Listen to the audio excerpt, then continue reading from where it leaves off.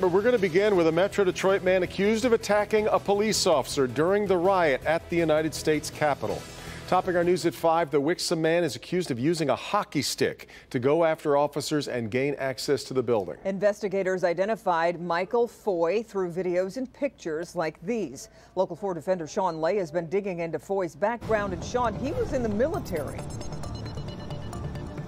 Good evening, Kimberly. Here's what the defenders are learning tonight. Yes, Michael Foy in those pictures is wearing a U.S. Marine veteran's cap. The FBI says his father, who lives out in Westland, identified his son as a Marine on his Facebook posts. And the family is very pro-law enforcement, we're learning. However, Foy is now charged with a vicious attack on a police officer right outside the Capitol. It's on video. Take a look.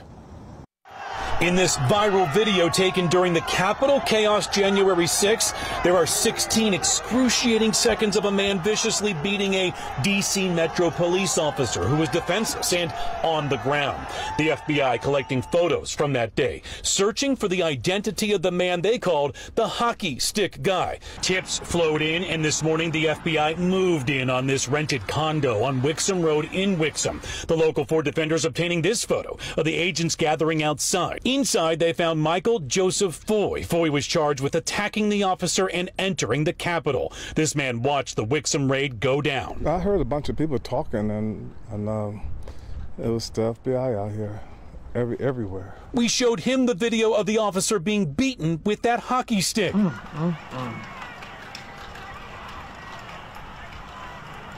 That's out of control. That's definitely out of control. Wow. The local 4 defenders have this video of Foy protesting the vote count in November at the TCF Center in downtown Detroit. The defenders found Foy on a right-wing conspiracy site. Foy's father lives here in Westland. A Back the Blue sign is right out front, but now Foy is charged with attacking a police officer.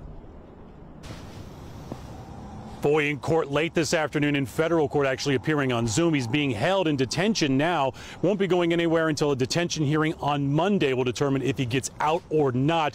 At that hearing, we're told that the officer attacked had his body camera on. That video will be played in court on Monday. Guys, at 6 o'clock, Foy's own father made some Facebook posts that actually helped the FBI identify his son. And also keep in mind, if he took that hockey stick from here across state lines intending to commit crimes, he could be facing more charges as this investigation is really just starting to get going. We're live tonight. Sean Lay, Local 4 Defenders. Back to you. Story, Sean.